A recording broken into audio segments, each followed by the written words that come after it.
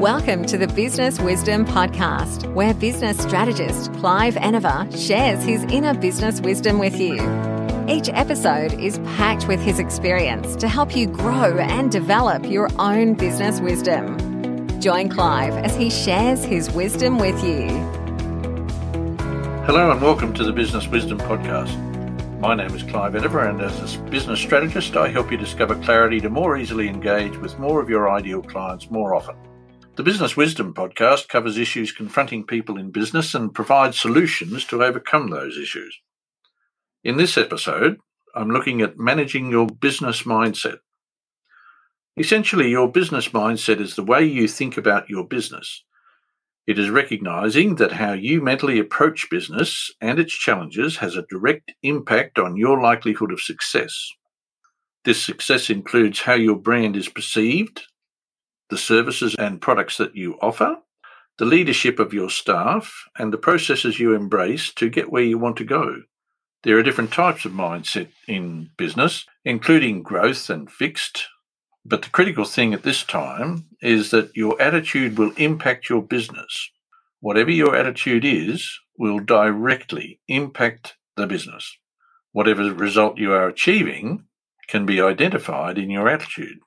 Your business mindset impacts culture, morale, opportunity, growth, and of course, personal mental health. So what is business mindset? Well, basically, how you think about your business.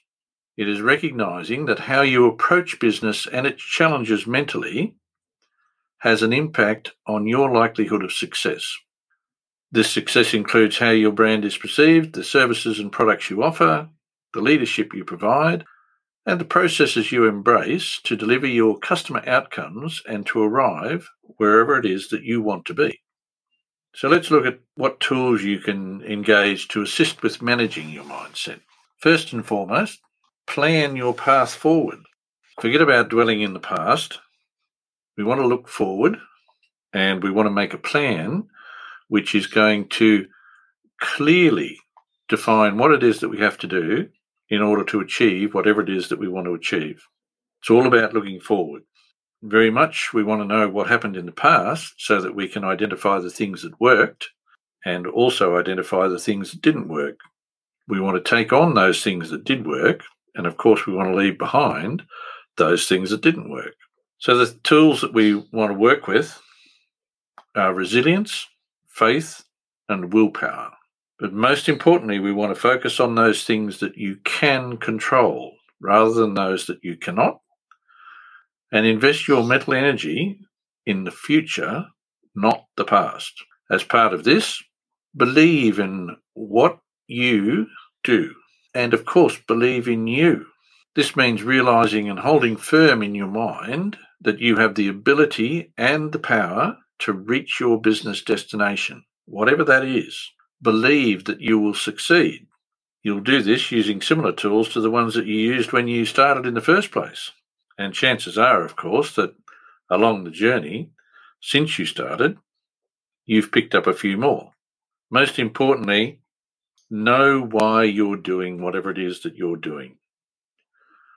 If you aren't clear on why you're here, now is the time to define very clearly the why behind your business. In identifying this, include what you offer others and what your business should offer you.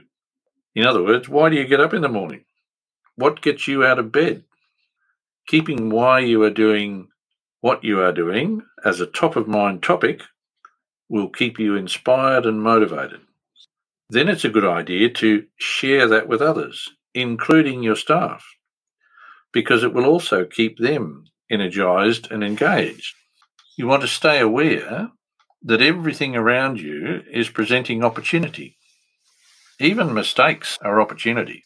Treating mistakes and errors as opportunities to learn and evolve allows you to free yourself and your business to keep reaching for the goals you have set for yourself and the business, rather than lamenting what might have been or worrying about what was. And it's a good idea to take the time to pursue learning. To arm yourself with new tools and insights will motivate and encourage you and your business to move forward. And part of this will mean developing daily habits.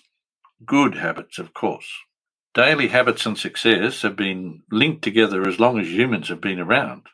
Daily habits remove a great deal of the struggle, allowing processes to occur effortlessly at a time and within established time frames that are already set. When developing daily habits, look to what works for you and your business and then stick to them.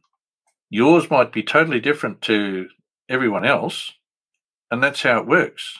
Your business is unique. Notwithstanding that it might look like somebody else's business just down the road, and you might even sell very similar products or services. Your business is unique and different in many aspects to every other business. So getting the daily habits right means you know your process.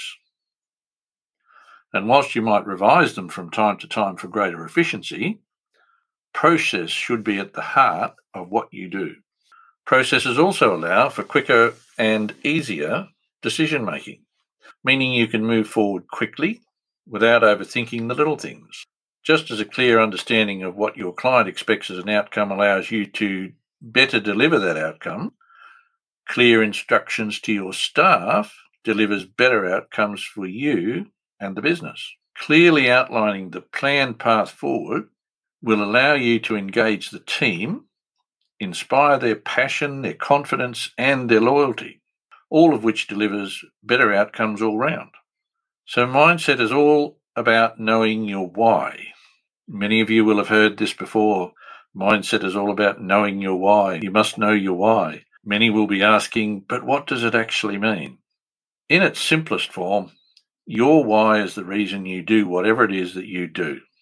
Understanding that very clearly means you are in a great position to identify your ideal client. Your ideal client is the one you deliver for, not the other ones.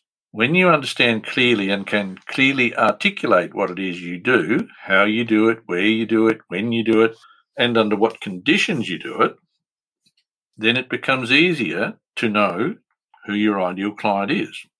And knowing your ideal client means you can find more of them. Working with your ideal client means that you have better outcomes, you have those outcomes more often, and that will mean you can enjoy your business more fully. It also means that you will find it much easier to maintain the right business mindset. The right business mindset will give you all of the things that you want in your business, including the time to enjoy being away from your business. In a nutshell, that's mindset. Your mindset determines what results you get from your business.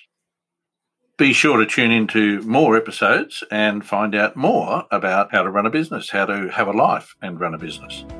And as always, wherever you are, whatever it is that you do, go forward with positive intent, a kind heart, and a generous spirit. Thanks for joining Clive. Remember to subscribe for more business wisdom. Want to work with Clive? Book a discovery call with him at enervagroup.com.au.